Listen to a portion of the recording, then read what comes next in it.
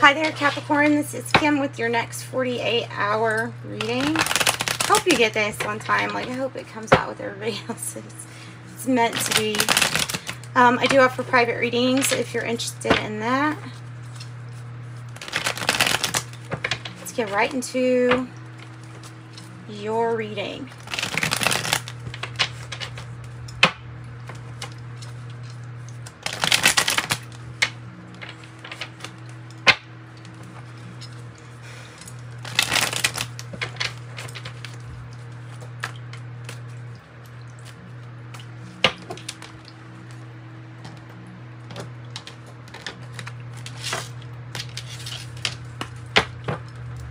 Bottom of the deck is the Magician, so that's good.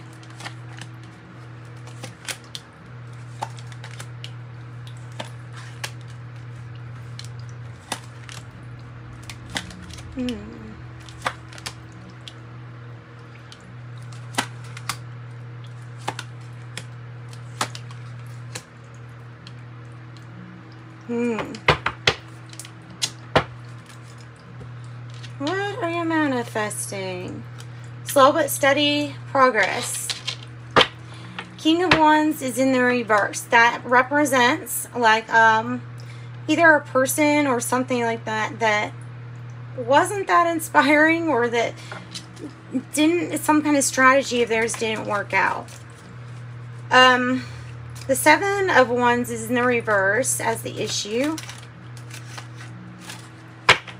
Tell me more about that. The World in reverse. So you're over what's not changing.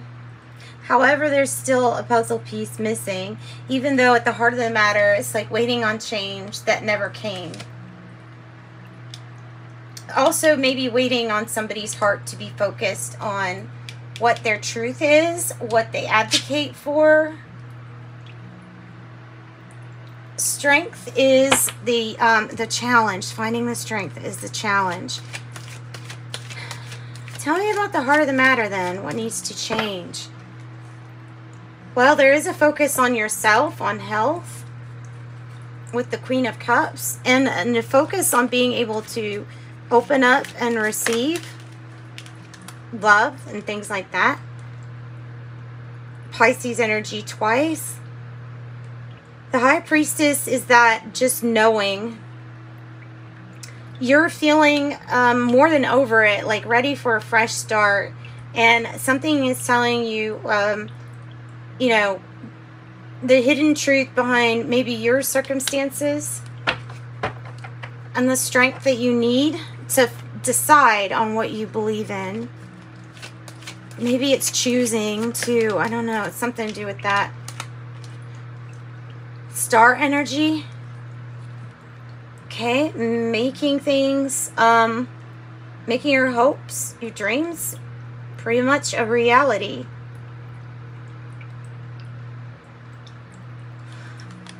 We have you being very focused on some intense change with the Tower card here. The Queen of Swords is really protective and focused and decisive. King of Cups. The challenge with change, or whatever change the Tower represents, is to navigate it with love, without like getting mad or angry. And so balancing your mood or your emotions could be a challenge.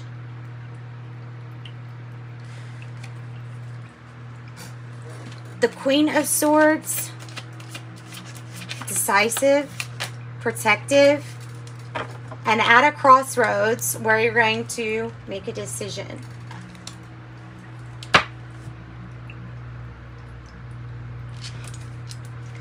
The Ten of Wands is in the reverse, meaning that you rearrange what you have, waiting on news.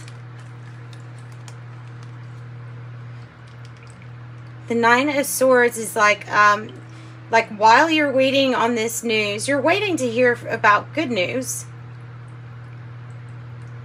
while that's happening, there's a bunch of things shifting around, and there's a lot of reprioritizing going on. There's also the Three of Swords in the hope or fear. So the hope or fear would be a third-party situation, letting go of that. And there is a little bit of holding on to some resentment with the Judgment in reverse, or a situation where it's finding it hard to forgive. Ace of Pentacles in the reverse with the Two of Cups is almost like saying that there was, I don't know, some kind of missed opportunity for healing a situation. And there's this, whatever this new partnership is, like it's going good. And you're able to make really good decisions. Good partnership. One missed opportunity to heal, possibly. The Sun in reverse, and things that have yet to be revealed.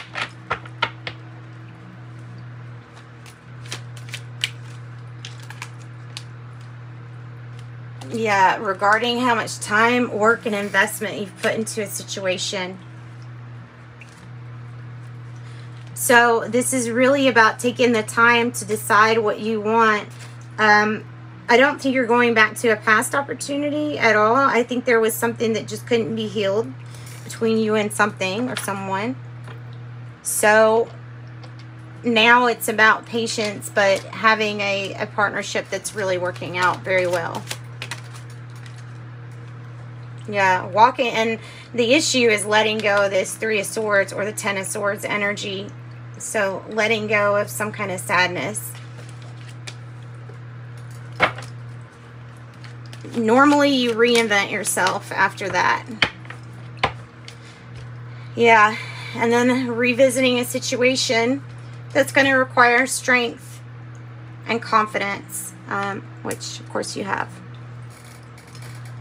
All right, that's what I've got for you. Sorry these were shorter, but I just want to make sure that they actually get published today with everyone else's reading. I do offer private readings if you're wanting something a little bit longer and different and more focused on you.